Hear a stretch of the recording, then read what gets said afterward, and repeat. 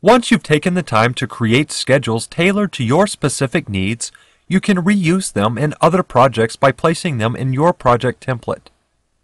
You can also quickly transfer schedule formats from one project to another, as well as export entire schedules for use in other applications.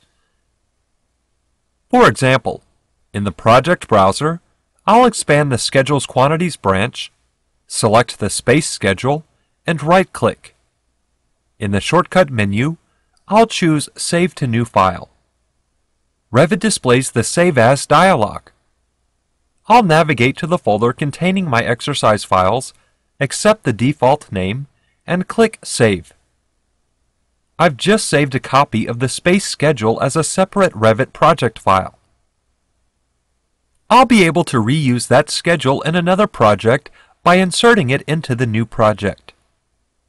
You can also copy and paste schedules between open Revit project files. I'll press Ctrl and select the mechanical equipment schedule and the lighting fixture schedule in the project browser. Then, I'll right-click and select Copy to Clipboard. This is the same as using the Copy to Clipboard tool on the ribbon. Next, I'll start a new project.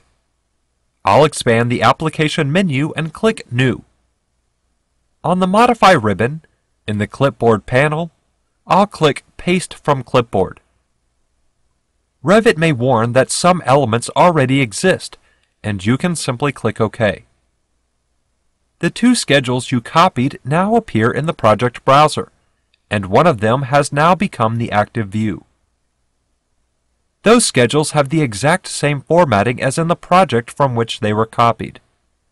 Although the schedules are currently empty, as you add elements to the new project, the schedules will automatically populate. In the new project, I'll switch to the Level 1 Mechanical Floor Plan view.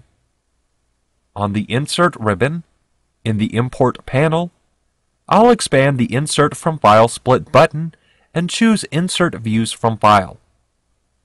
Revit displays the Open dialog.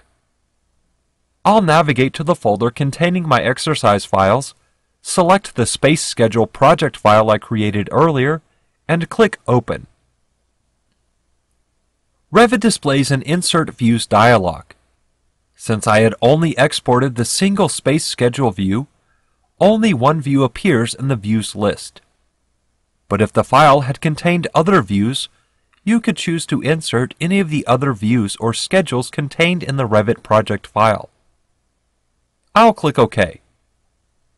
Again, you may see a warning that the file you're importing contains duplicate types. Simply click OK. Then the space schedule is added to the new project and becomes the current active view. Again, the schedule is currently empty, but has the exact same formatting as it did in the other project. As you add spaces to the new project, the schedule will get filled in automatically. You can also export entire schedules to a delimited text file that can then be opened using other programs, such as Microsoft Excel. In order to export a schedule, the schedule must be the current active view. I'll use the tool on the Quick Access toolbar to switch back to my other project and then open the lighting fixture schedule. Then, I'll expand the application menu and choose Export, Reports, Schedule. Revit displays the Export Schedule dialog. I'll navigate to the folder containing my exercise files, accept the default name, and click Save. Revit displays the Export Schedule dialog.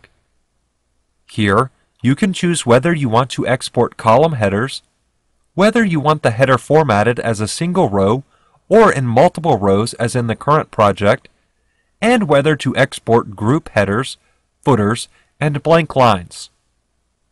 You can also choose the symbol used as the field delimiter and the text qualifier. Bear in mind that when you export a schedule like this, the resulting schedule does not include any formatting of fonts or grid lines. You're simply creating an ASCII text file. I'll accept all of these default values and click OK. I'll switch to Microsoft Excel. In Excel, I'll click Open, navigate to the folder containing my exercise files, change the files of type to text files, select the lighting fixture schedule.txt file that I just created, and click Open. This starts Excel's text import wizard. I'll accept the defaults and click Next to step through the 3 pages of the wizard. Of course, if you had exported the text file using different settings, you can make adjustments here as needed. When I click Finish, all of the scheduled data is now available in Excel. I'll double-click the column dividers to resize the columns to fit. Now you can use the scheduled data in Excel. This is now standalone data. It is not linked to the Revit project. But you may want to look into third-party add-on applications and subscriber-only extensions that enable you to link external data back to Revit models.